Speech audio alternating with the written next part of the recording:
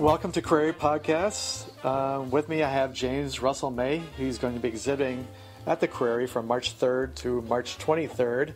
And we'll also be having an opening reception on Saturday night, March 2nd from 6 to 8 p.m. Welcome to the Crary, James. Thank you very much. Happy to be here. And you started your career in Savannah. How has that influenced your work? I would say it influenced me a great deal. I mean, I was living in Savannah when probably the most formative years as an artist when I decided to become a painter. And I grew up in the area, lived in the historic district of the town from 1987 through to 2005. And just the character of the town itself had a great influence. It's a very lush and Gothic city. You know, it's laid out in a very European street plan with lots of squares and these huge oak trees, live oaks that have Spanish moss hanging from them. It's a very romantic town. Mm-hmm. And plus, of course, being the art school there, the Savannah College of Art Design that I went to, a lot of students stay in town after they graduate. And so there becomes this arts community of people who are very serious about their art, not necessarily making a living or even as their sole career, but they're very serious. And I probably learned as much from artist friends as I did from the school itself. Mm-hmm. And you made a move later on to Louisville, and that's helped shape your work as well? I would say so. My connection with Louisville, of course, is very different than my connection with Savannah. Not growing up here, moving here at a more advanced age where your personality and your goals are a little more set, possibly. But the move itself was very instrumental in enabling me to make a clean break with the work I had been doing before, mm-hmm. and changing my style in pretty substantial ways. Not to say that Louisville is not a good town for the arts. It's actually got a very vibrant art scene, surprisingly vibrant. I wasn't expecting it when I moved here. Uh-huh. And can you describe your style? What the people that come visit the Crary will see? Sure. I currently am working in a sort of... My definition for the style changes depending on my mood. Sometimes as a shorthand, I describe it as a sort of neoclassical or a Renaissance-y style, especially when explaining it to non-serious artists or not people who just aren't really that aware of the differences. So it gives them a shorthand explanation. Mm-hmm. So the approach I take is it's a much more traditional, realistic style that I once used when I first began painting. I was very influenced by German Expressionism and early 20th century modernism. And even though I was already a figurative artist, my styles balanced those influences. So as I matured, or as I like to think I matured, mm-hmm. I began to approach the technique of it differently. I began to become enamored of the technique that those early modernists I so admired were actually struggling against. So I became interested in the history of art as I became more and more serious about painting itself. And I found myself drawn to that, for lack of a better word, decadent art style, the academia style of the 19th century. And there was a sensation in that work, not necessarily intended by the artists themselves, that really I found myself drawn to. It was a sort of a lushness to it. And a lot of that also has to do with the fact that I was looking at this work through the eyes of someone who was a product of that postmodernist world that intrinsically changed the interpretation of the work. And it was that vague sense that really attracted me and began to be one of the goals in my own work. And I have yet to find the right definition, although I've been drawn to a literary phrase that I like called historical realism. Mm-hmm. And the materials you work with, I saw that you work with resins, and I wasn't familiar with that process. Well, I once did a lot of work with stand oil, which is a fairly traditional oil painting medium, although I was using it more in the way that you would use a acrylic resin, and I paid the price for that. So a lot of paintings didn't survive my experiments, and I learned a lot of valuable lessons about archivalness and about professionalism that hopefully helped me out today. And I started using, around the time I moved to Louisville, actually, around the time I started changing my style, I began to experiment with an alkyd resin, which is a synthetic oil resin. It's actually the same material used in industrial paints and house paints around the mid-century. It would have been the sort of paint that Jackson Pollock used, if I remember correctly. But of course, this is a art store quality version of it, and it's a very stable oil-based synthetic resin that I have been able to manipulate and experiment with, and have found it very rewarding because it's the exact opposite of the oil painting techniques I use, which require tremendous amounts of discipline and control. And when I use the resin, I have a much shorter time frame to work in, first of all. And second of all, no matter how hard I work to get it to do exactly what I want it to do, it's going to have its own ideas. So I have to surrender a bit of that control, and it gives me a sense of a natural process, letting materials do some of the work for you. And I don't want to say I give up all control. It wouldn't do what it does if I didn't put it in the right direction. But I might be telling it to go, northwest, and instead it steers all the way to the west, just to use a clumsy metaphor. And how do you see your work evolving from this point? I've actually been giving a lot of thought. The last 5 months or so, I've been experimenting with a lot of slightly different oil painting techniques for various reasons, and most of them technical. And I've reached the point now where I'm starting to more think of general direction of themes, and I think it's a good point in my output to begin to do that. I don't see myself changing drastically in terms of the material I paint, but I can see myself trying to expand that, and I don't want to ever become too predictable and too boring. So, and of course, I want to advance. The question, of course, is which direction to choose. And when you talk about themes, are you talking about something like you have in the Loves of Jupiter 6-panel work, where there's a commonality amongst all the work? The Loves of Jupiter is a good example because that's the one that really set up my current body of work. In fact, I like to describe that painting as my graduate school, because I had at one point intended to go to graduate school when I moved to Louisville, and I was moving to Louisville for different reasons, but upon getting here, discovered that the university here didn't have a MFA program. And like I said, I hadn't moved here specifically for that, but that was in the back of my mind. And so I decided to instead concentrate on a particular piece. I spent about 18 months painting that series of thin panels, and learned a lot about the painting process, learned a lot about technique, and struggled myself through. I think sometimes I actually do learn better when I make the mistakes and then figure out how to correct them on my own. If someone tells me how to do that, I think part of my mind sort of rebels and it doesn't absorb properly.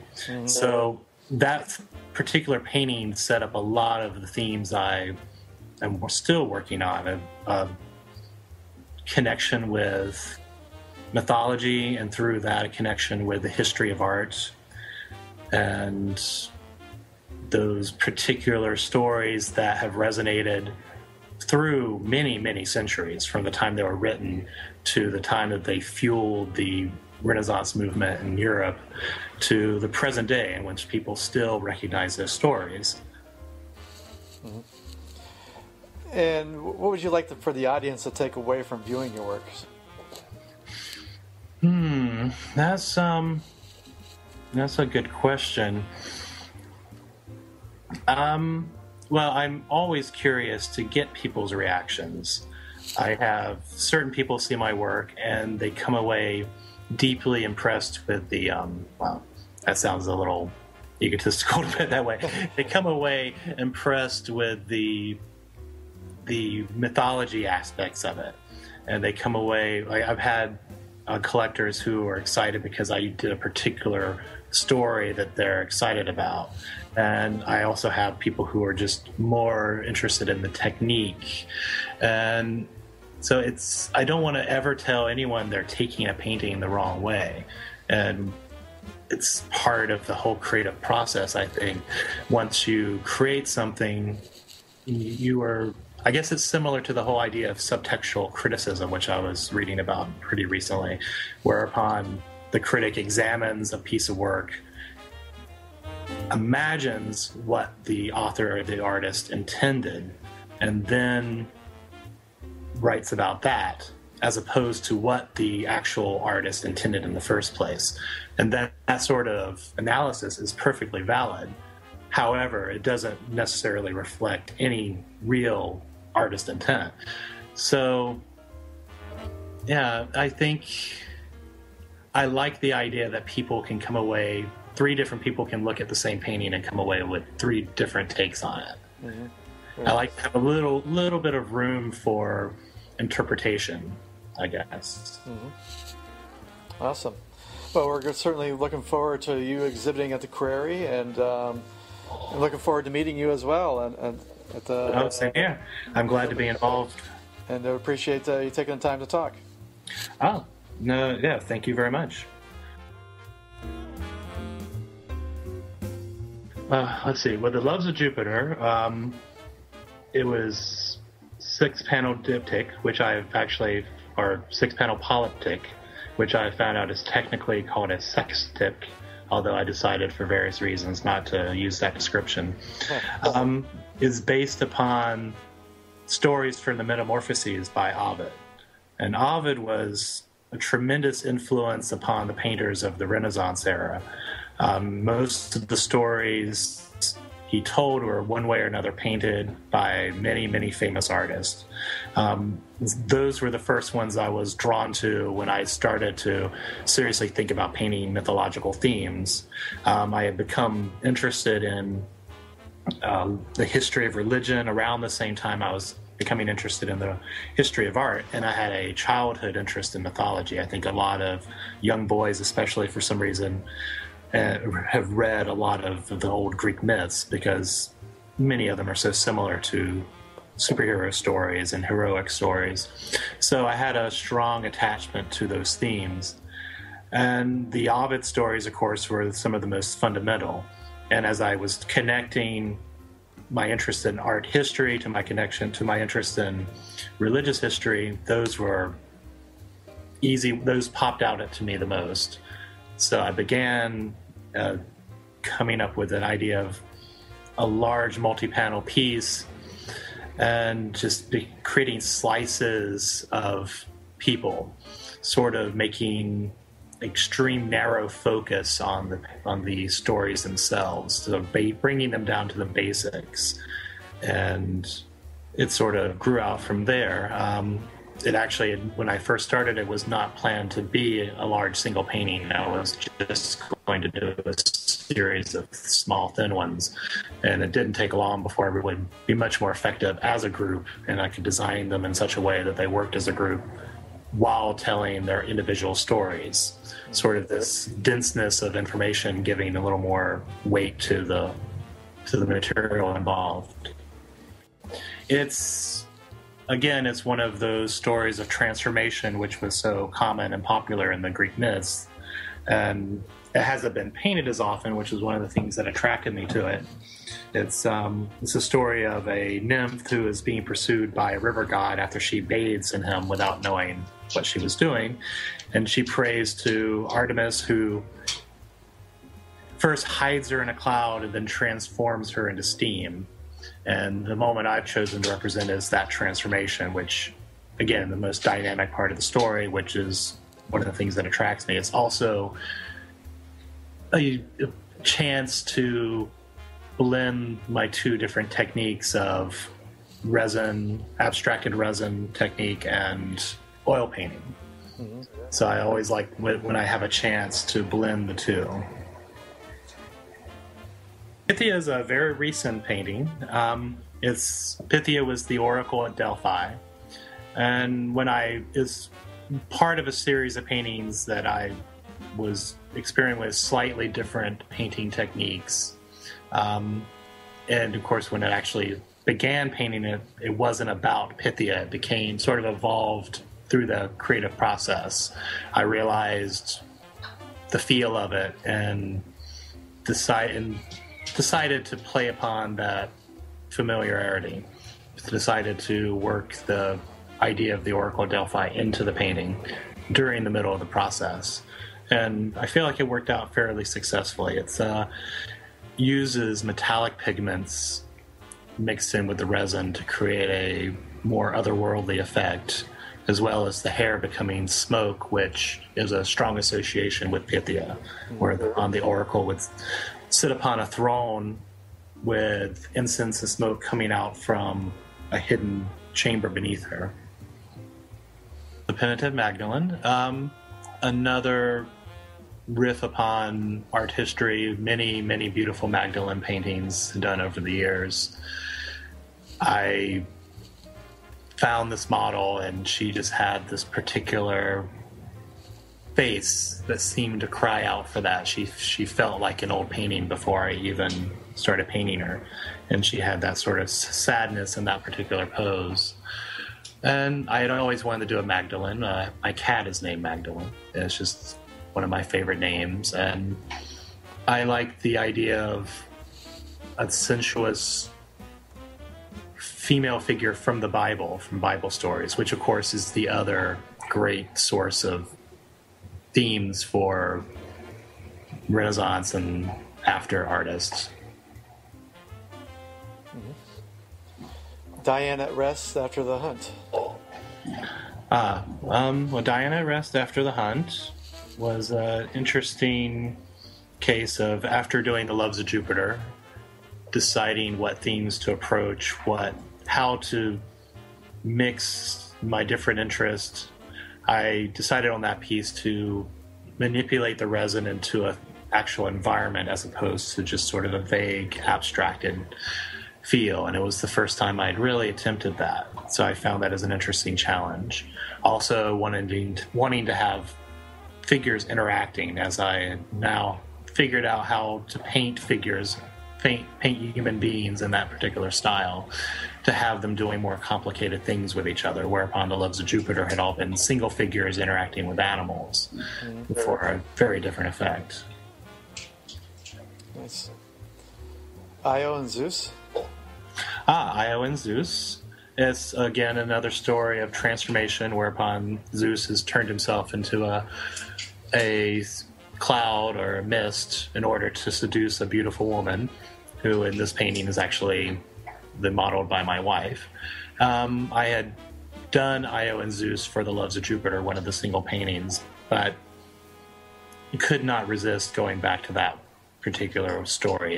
There's a reason it's been painted so often. It's just because it's a fun painting to work on. It's a fun painting to imagine, and I had a lot of fun painting it. It was perfect for the type of effect I was trying to create.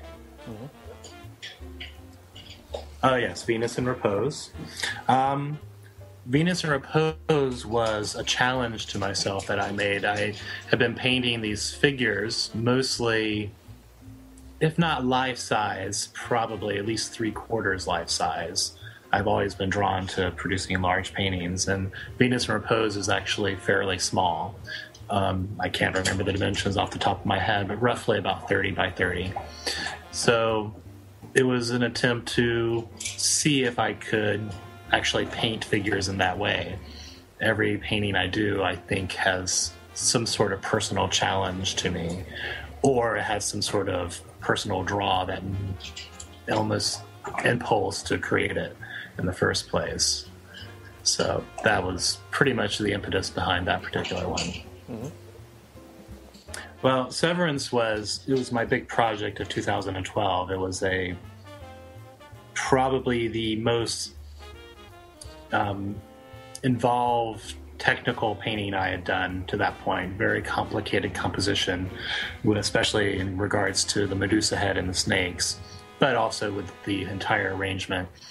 I probably spent about 5 months working on that painting, about 50 hours a week.